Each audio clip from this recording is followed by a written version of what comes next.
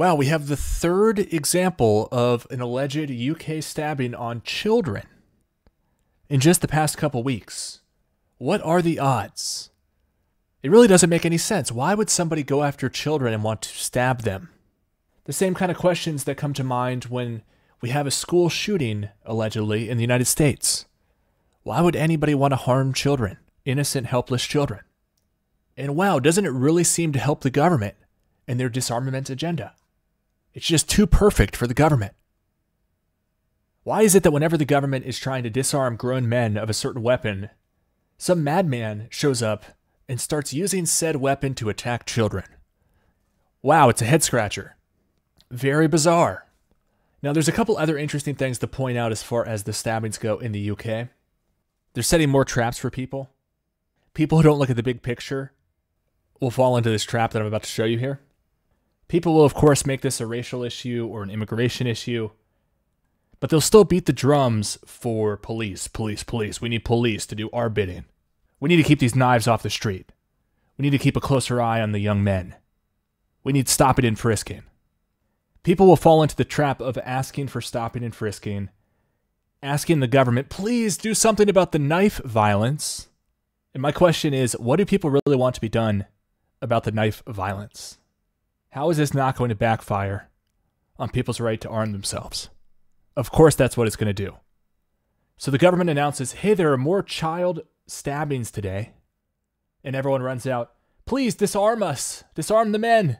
Stop and search the men. Wow. You don't see any problem with this? It's pathetic how they can just play you like a fiddle. So for example, this was the second to last child stabbing, which I believe was within the last 24 hours. Maybe a little bit more than that. But they say it was a white male who stabbed a child, an 11-year-old girl, and a 34-year-old woman, if you believe the news. And they say that a Muslim man ran to the rescue. And they put video out of this man being held by police. He looks insane. Now, a lot of people are going to question whether this happened as described. And they'll say, why is the media announcing that he's white? Usually the media doesn't say anything about the race if it's not a white person, right? So people are going to think it's a double standards when somebody's white or when somebody's an immigrant or when somebody's black, for example.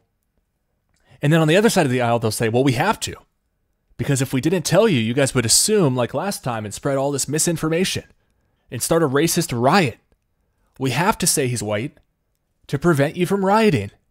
So very interesting story, all things considered here. That the Muslim man comes amidst all this anti-Muslim sentiment in the UK with the rioting, with the attacking of the migrant and the immigrant housing. It's like a role reversal in this story. Here's another photo of him with the caption, he effing stabbed a little girl. Again, why would there be violence against children? Obviously, I don't want to see children getting hurt. But I also don't want the government to disarm people, especially with such a tyrannical government running around. So to me, it seems like they just keep rolling out the disarmament, going after the next most powerful, the next most powerful, then the next most powerful weapons.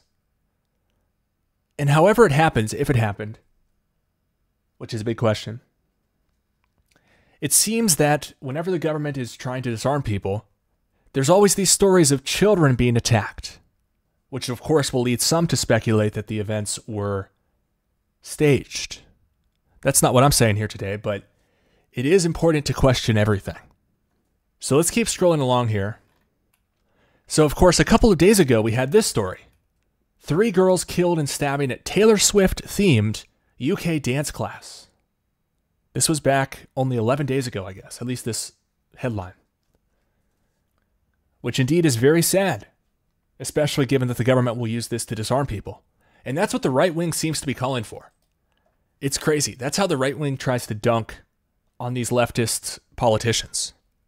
Whenever the leftist politicians do something they don't like, it seems like the right wing, or at least controlled opposition or very misled people amongst the right, will come out and say, well, what are you doing about the stabbings? What are you doing about the knife violence? So it's basically like the left wing in the United States, always clamoring on about the gun violence. What are you doing about the gun violence?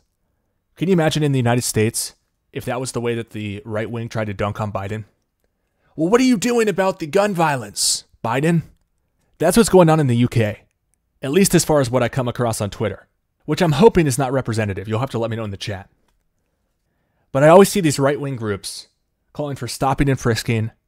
And whenever something happens, whenever there's a policy they don't like, for example, ULEZ, which I hate ULEZ. I think it's an attack on the working class. But the right will come out and they'll say, oh, look at the government not doing what they should about knife violence. And so why is it always children these days that are getting attacked with knives? So why is it always women and children getting attacked with knives these days? At least as far as these major headlines the past few days. Which will become way more pertinent if they start trying to confiscate people's knives. And instigating stop and frisk as people walk down the street. Especially men. We've seen this before. Oh, we don't need to stop and search everybody, just the young men. They're the ones that are most likely to pull out a knife and start stabbing children. So if we can just search the young males, that's fine with us. But of course, if there really are criminals running around with knives, first of all, I would expect that men would be getting attacked the most. Who attacks a woman or a child with a knife? And if people are being attacked with knives, the reasonable thing to do would be for people to arm themselves. You're not going to be able to confiscate every knife in the United Kingdom, nor should you want to.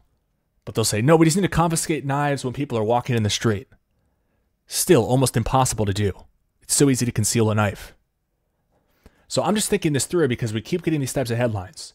3 girls killed in stabbing at Taylor Swift-themed UK dance class. A girl, 11, and a woman, 34, stabbed in London's Leicester Square. Oh, here's another one. Another child stabbed. Boy taken to hospital after stabbing in the city center.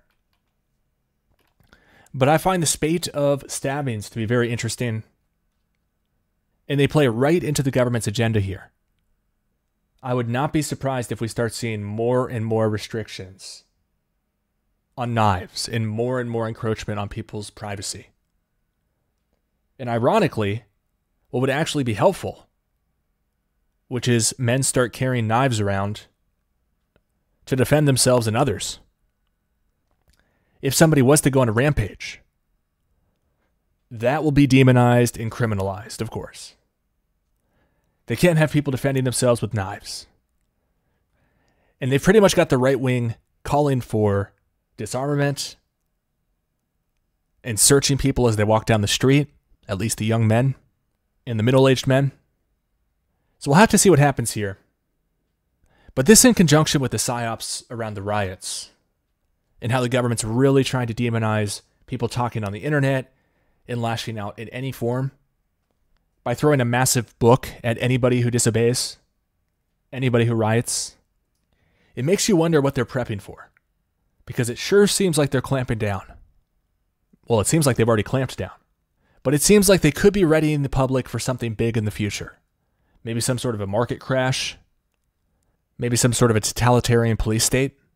But whatever it is, it sure seems like some sort of a totalitarian police state on the rise in the UK.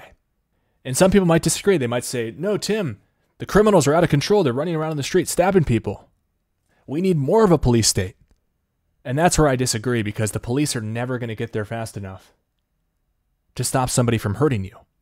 What it seems like they want to try to do is just disarm everybody and have such big penalties if somebody's caught with a knife that nobody risks it. But somebody who's thinking about and possibly about to go on a stabbing spree, a killing spree, probably isn't too worried about the law. Probably isn't too concerned about the ramifications. Do you see what I mean? So very horrific if true. If children are being stabbed, that's horrifying. But again, isn't it odd that whenever the government needs to disarm people, some maniac shows up and starts using the weapon that they want to take away from the good people? It's like clockwork. So thanks for watching, and check out groupdiscover.com if you want more videos. It's a huge repository of almost 30,000 videos. Save 50% with the coupon code ANTIPOISON. I'll see you there.